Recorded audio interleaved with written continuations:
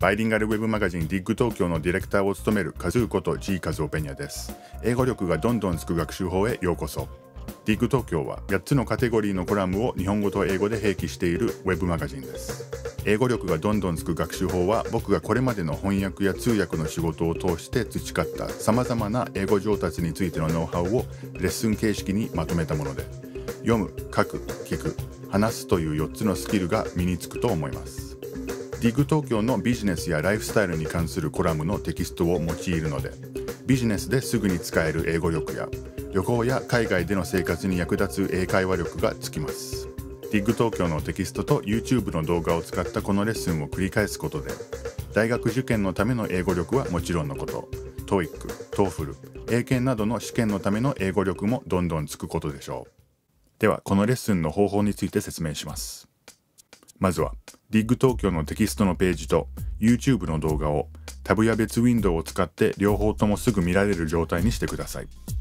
そしたら、DIG 東京の日本語のテキストだけをまず先に読んでください。次に、英語のテキストだけを読んでください。英語のテキストでわからない英単語や熟語をネット検索を使って自分で調べてみましょう。もちろんわからない日本語があれば、それもチェックしてください。次に、英語のテキストをもう一度読んでみてください。これで予習が終了です。ここからこの動画によるレッスンを行います。この YouTube の動画を再生させて英語を聞きながら DIG 東京の英語テキストを黙読してください。次に英語テキストを見ないでこの YouTube の動画だけを見ながら英語をよく聞いてください。最後に YouTube の音声に合わせて英語テキストを音読してください。以上のステップを繰り返すことで英語の表現力、読解力、ヒアリング力、スピーキング力が確実に上達するはずです。2回目以降のレッスンの際にはこの画面の下にあるもっと見るを開いてテキストの朗読のところをクリックしてください。すぐにテキスト本文を読み上げる部分に行けます。今回は Music and Parties 6 Meditations on the Tokyo Nightclub Scene東京のナイトクラブシーンについてコラムニストのビッグブラザーにインタビューしました。楽しみながらレッスンしましょう。1. Prologue Today's column is an interview with Big Brother about Tokyo's nightclub scene. His credentials are impressive.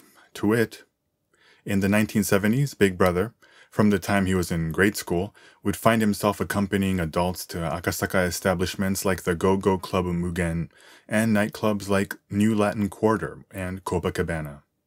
In the 80s, night after night he would go to discotheques like Xenon, New York, and Tsubaki House in Shinjuku, as well as the disco venues in Roppongi Square building. In the 90s, he would frequently be spotted at clubs like Gold and Juliana's in Shibaura, and Velfare and Yellow in Roppongi. In the aughts, he was involved in organizing numerous raves. 2. The 70s. Devi Sukarno and Copacabana. KAZOO. I'd like to begin with nightclubs in the 70s. What kind of places were they? Big Brother. At the time, nightclubs could be divided into one of two types. You had grand cabaret clubs, clubs like New Latin Quarter or Copacabana, where hostesses attended to customers and famous singers and musicians would perform live. Devi Fujin, socialite Devi Sukarno, worked at the latter. The other was go-go clubs, a style of venue that would later become discos and nightclubs. Mugen in Akasaka was an especially popular go-go club. They had black musicians playing R&B music live. Grand cabaret clubs were frequented by the rich, politicians, baseball players, and the like. Go-go clubs were places where young people from the fashion industry and mass media congregated. KAZOO. Tell me about the disco craze in the 80s. What was that like? Big Brother. Nightclubs in the 70s were the playground of Tokyo's fashionable, the few who were ahead of the trend. Then in the 80s, dance music became a thing of the masses. By that I mean what came to be called the disco style. You paid a 3,000 to 5,000 yen cover charge, and you got free drinks and free food. KAZOO. They gave you food? Big Brother. Nothing to write home about, of course. It was just the style at the time. KAZOO. I read something on the internet about Shinjuku types and Roppongi types. Big Brother. In the 80s, there were somewhere around 20 to 30 discos of various sizes in both Shinjuku and Roppongi. Shinjuku discos were mostly large-size venues that were pickup spots and mid-size venues that catered to the artsy type. In Roppongi, there were many mid-size venues that catered to the surfer crowd. 3. The 80s. Shinjuku discotheques and land surfers. KAZOO. What were the distinguishing features of each of those types? Big Brother. Places like Xenon and New York, and Shinjuku were large-size venues and popular pickup spots. They played disco hits that were lighting up the American Top 40, and there would be synchronized choreography that everybody knew. Perhaps you could say that formed the roots of the para-para craze in the aughts. KAZOO. I've noticed Japanese people really love synchronized dancing. I'm thinking of the Bon Festival dance and radio calisthenics. Big Brother. It's something unique to East Asia, I think. Look at contemporary K-pop. Look at mass gymnastics in North Korea. It's the same sort of thing. KAZOO. What about the other types of discos? Big Brother. Tsubaki House in Shinjuku was a type of mid-sized disco that catered to artsy types. Those were very popular. They were frequented by what were called house mannequins, female sales assistants, who worked at designer brand boutiques, and the unique characters in fashion and design who wanted to be like them. The sound was mostly UK music like new wave and techno, and once in a while London punk. KAZOO. I imagine that part of the scene led to Pithecanthropus erectus in Harajuku, where the band YMO was formed. Big Brother. The 80s was also when major apparel manufacturers like Jun, Rope, and Komekadumon, and designers like Koshino Junko, Miyake Issei, Yamamoto Yoji, and Kaokubore, Comme des Garçons, became big. Young people donned their fashions and flocked to Tsubaki House and Pithecanthropus erectus. KAZOO. I'm beginning to see why YMO wore the type of clothes they did and why they wore their hair in a techno cut. What about the surfer-oriented discos in Roppongi? What were they like? Big Brother. Roppongi types could also be divided into two groups, surfer types and Maharaja types. Surfer types were chiefly Edokko, born and raised in Tokyo, pleasure seekers, whereas Maharaja types were chiefly people from the suburbs who aspired to that pleasure-seeking lifestyle. Real surfers went to surfer-oriented discos, while land-based surfers went to a disco called Maharaja. KAZOO. What do you mean by land-based surfer? Big Brother.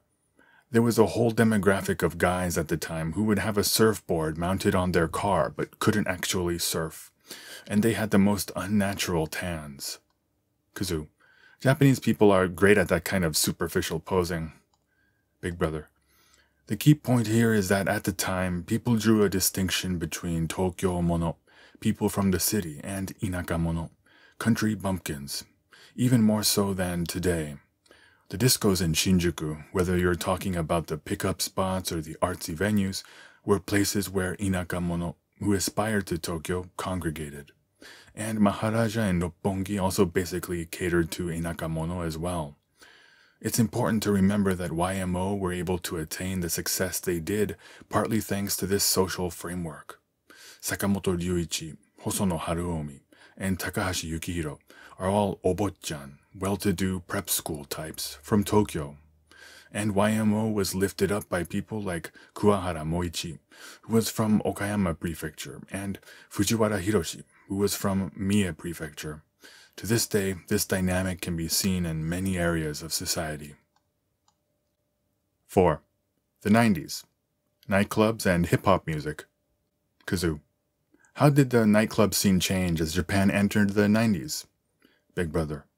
Economy-wise, the bubble burst around 71 to 93, but I feel like the market for nightlife only became bigger as we entered the 90s. KAZOO.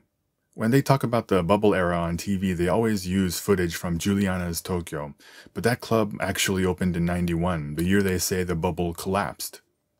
Big Brother. That's right.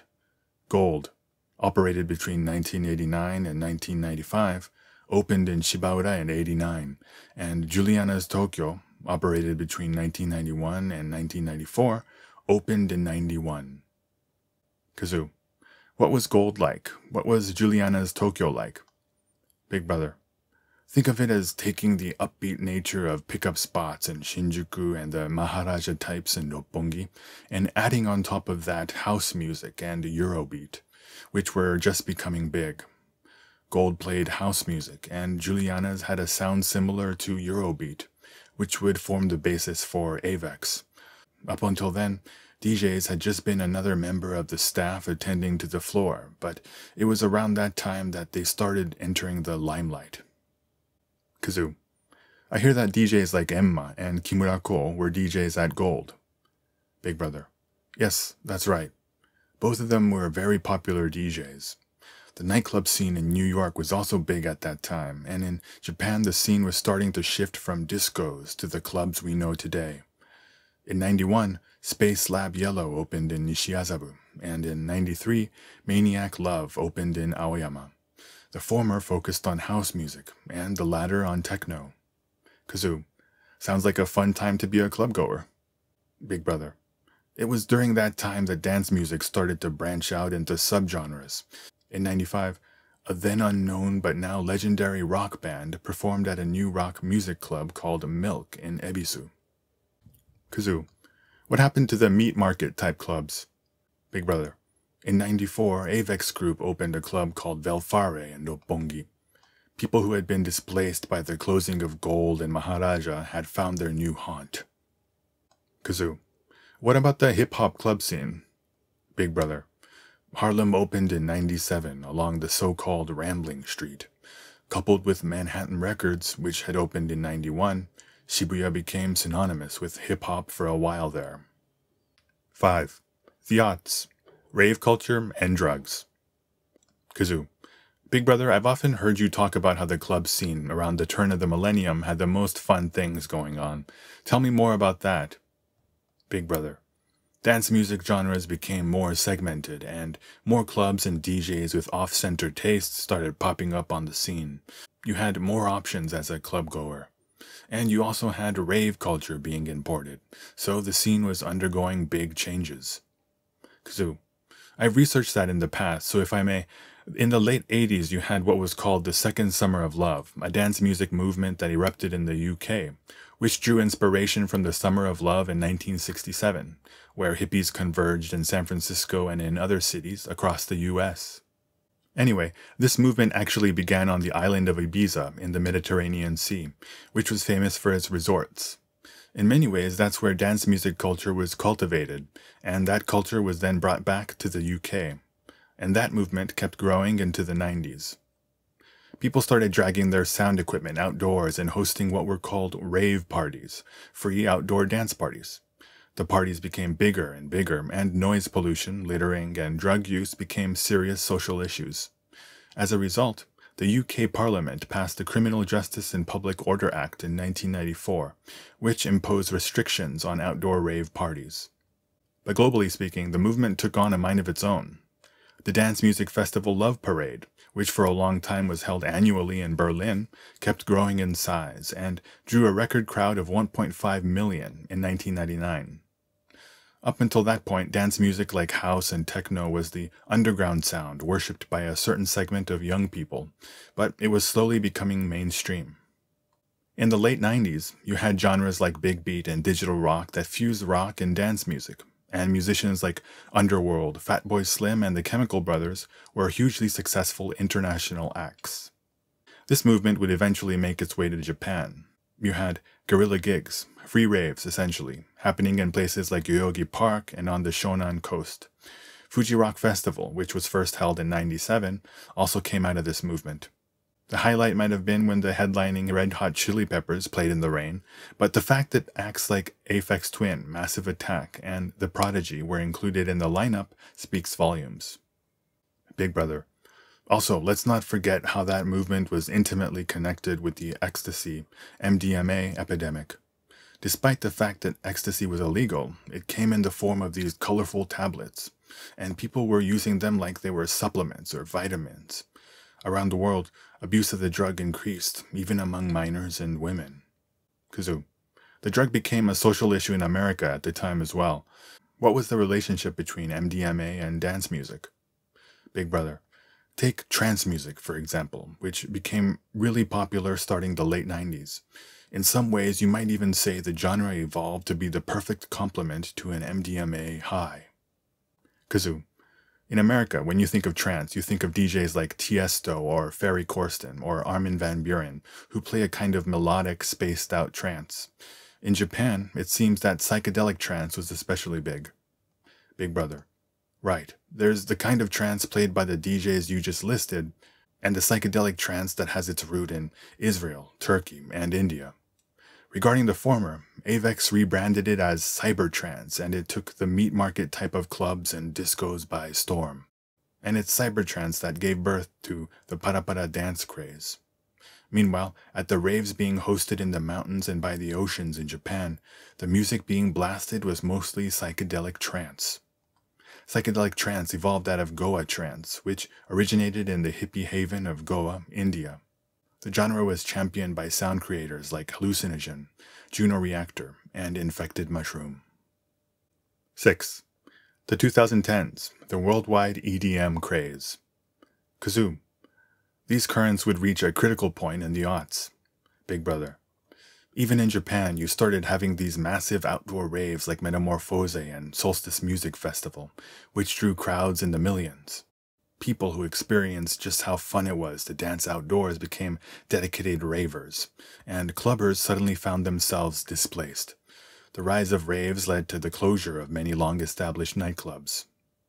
KAZOO. But then that rave craze lost steam very quickly as we moved into the late aughts.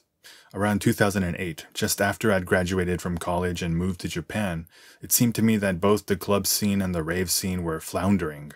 The only noteworthy club was Womb, and the only big dance music event worth mentioning was Wire. Big Brother. Drugs had started infesting Japan's raves and nightclubs. There were even drug-related deaths. And the drugs were funding organized crime, so part of it was due to police crackdowns. KAZOO. In the 2010s, EDM as a genre started taking off in America. Many of my friends were, should we say, stoked to go to dance music festivals like Ultra Music Festival and Electric Daisy Carnival every year. Big Brother. It's interesting, for the past 10 years, Japan's been in a dance music winter, but elsewhere around the world, EDM has become a huge movement. 7. Epilogue. KAZOO. In America, there's always a group of toughs looking to turn what was once drug music into something commercially viable. It happened with jazz in the 50s, rock in the 70s, hip-hop in the 80s and 90s, and now EDM in the aughts and 2010s. In each case, they've succeeded from a business perspective. Big Brother. Regarding that last one, the Japanese had the chance to be the ones to take advantage of EDM's business potential. Unfortunately, for the past 20 years, the industry has only been churning out music for uncool otaku types. KAZOO. In the 2010s, the American music industry started pushing European producers like David Guetta, Calvin Harris, Avicii, R.I.P., Zedd, and Afrojack, as well as American producers like Steve Aoki and Skrillex.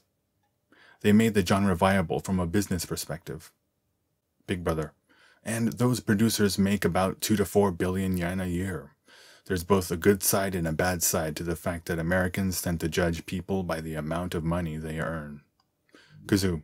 It's the Protestant ethic. People with talent are expected to make commensurate financial gains, whether it's in music, sports, or business. People respect those who have talent, those who put in the effort. People do whatever they can to help them out. Big Brother. The Japanese, on the other hand, love to find people's faults and drag them down to the bottom of the barrel. KAZOO. Americans tend to focus on people's strengths rather than their weaknesses. I suppose that partly explains why we could end up with a president like the one we have now. 以上、Music and Parties 6 Meditations on the Tokyo Nightclub Scene の英語テキストを朗読しました。いかがでしたか？日本のナイトクラブ業界と海外のナイトクラブ業界の違いについて紹介しました。このコンテンツが気に入ったら、YouTube のこの動画の右下にあるボタンからチャンネル登録をぜひ行ってください。テキストの最後にある Facebook、Twitter、Instagram のアイコンからDIG東京の公式アカウントに入りフォローしてください。ご意見ご要望がありましたら YouTube や SNS のコメント欄にご記入ください。